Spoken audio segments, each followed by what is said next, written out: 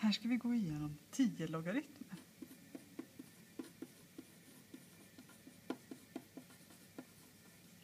En logaritm, det är ett begrepp som vi använder för en beräkning eller en operation som hittar motsatsen, skulle man kunna säga, till 10 upphöjt till x.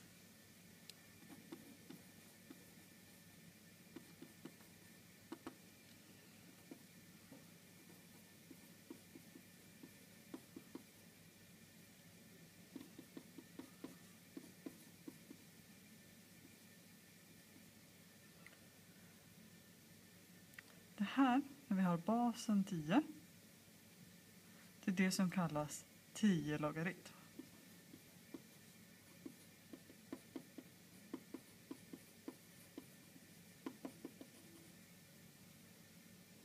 Den brukar också skrivas som LG eller log. Och då menar vi 10 logaritm. Menar vi någonting annat så står det utskrivet. Och logaritmen funkar så här. Om 10 upphöjt till 2, det är ju 100. Då är logaritmen LG av 100 lika med 2. Alltså, om vi gör logaritmen på ett vanligt tal får vi veta vad exponenten ska vara på 10. De hänger ihop så här. Om vi ska skriva det som en allmän regel så ser det ut så här. Att om 10 upphöjt till x är lika med y så är logaritmen för y lika med x. Då får x vara alla tal, men y måste vara större än 0. Man får aldrig göra logaritmen på negativa tal, för det funkar ju inte. Det finns ingen exponent som gör så att 10 blir negativ. Så när vi gör en logaritm, då får vi ut 10:ans exponent.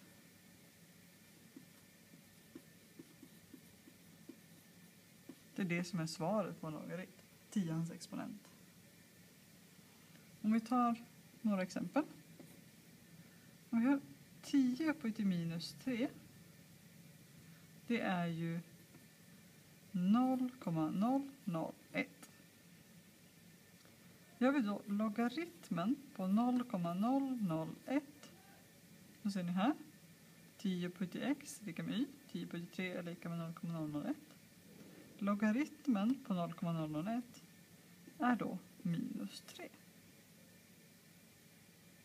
Därför att logaritmen på det här talet är vilken exponent ska stå på 10? Jo, minus 3. Om vi tar logaritmen av 100 000 menar jag. Då, vilken exponent ska 10 ha för att vi ska få 100 000? Jo, 5. Så fungerar logaritmer tillsammans med 10 upphöjt till. Det finns 2 andra regler som är viktiga. Det är att y kan skrivas som 10 upphöjt till logaritmen av y. Den här regeln använder vi om vi vill skriva ett tal, vilket som helst, som en potens med basen 10. Och så har vi den här regeln. X är lika med logaritmen av 10 upphöjt till x. Den här visar egentligen bara att om man tar logaritmen på 10 så tar de två ut varandra och kvar blir x. Lite fler exempel. Skriv 250, talet 250, som en 10-potens.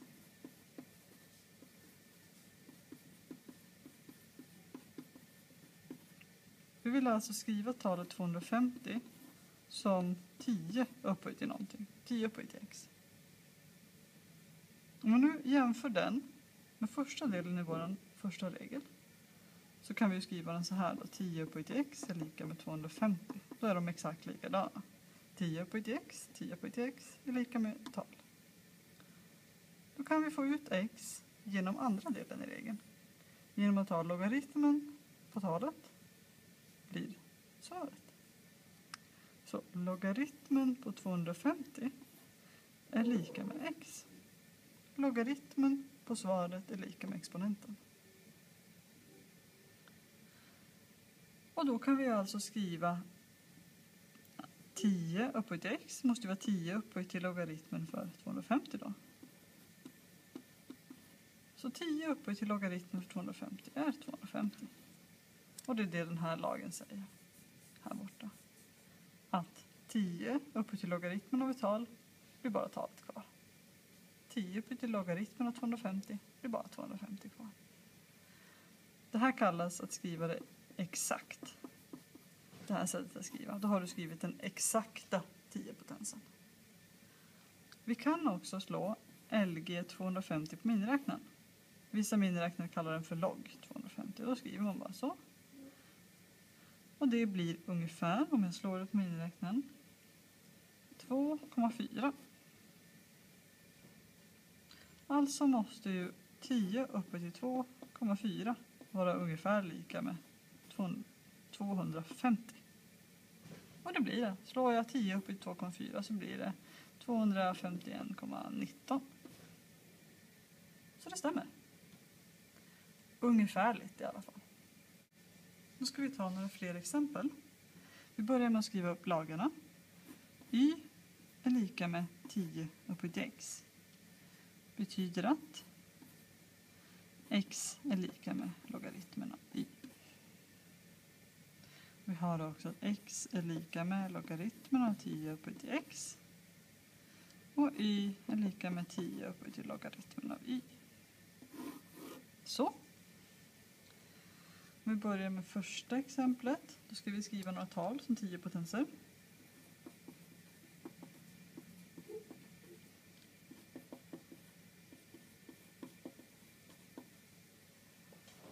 Vi börjar med något enkelt.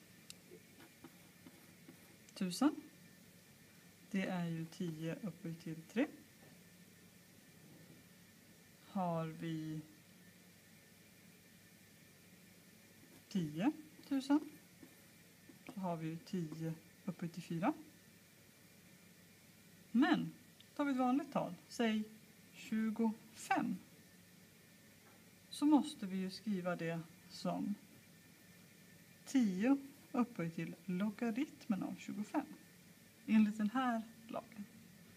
25 är lika med 10 upphöjt till logaritmen av 25.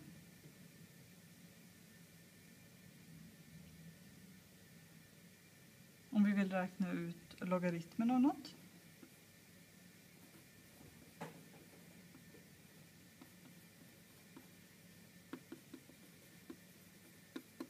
Säg logaritmen av 1000. Det är ju exponenten på 10-potensen. Exponenten på 10-potensen är 3. 3 nollor, 3. Logaritmen av 0,00001. Då går vi alltså 1, 2, 3, 4, 5 steg. Det här hade varit 10 upphöjt till minus 5. Alltså blir logaritmen minus 5. Men om vi gör logaritmen av 22 då? Den går ut att tänka ut i huvudet. Den måste man slå på miniräknaren.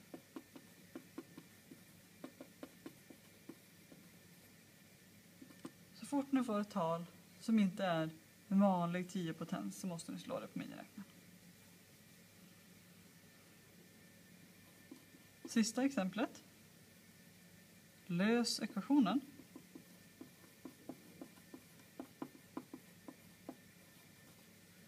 Och då har vi 10 upphöjt till x är lika med 1,3. Fortfarande så måste vi lösa den här med hjälp av grafiska metoder. Vi väljer alltså att rita in y är lika med 10 upphöjt till x och y är lika med 1,3 i en grafritare eller GeoGebra. Och så kollar vi skärningspunkten. Eller så finns det i boken uppritat grafen för den här. Och då går man till att y är 1,3. Ut till grafen och kollar vilket x är det. Kan vara positivt. Så de här lagarna är viktiga att förstå. Den här lagen står på formelbladet. De här måste ni lära er utantill. Att det funkar så.